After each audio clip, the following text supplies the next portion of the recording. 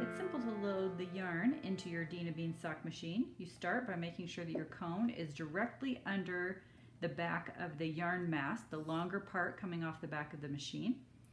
And it simply slips in, and then again on the other side, and then down to the yarn feeder.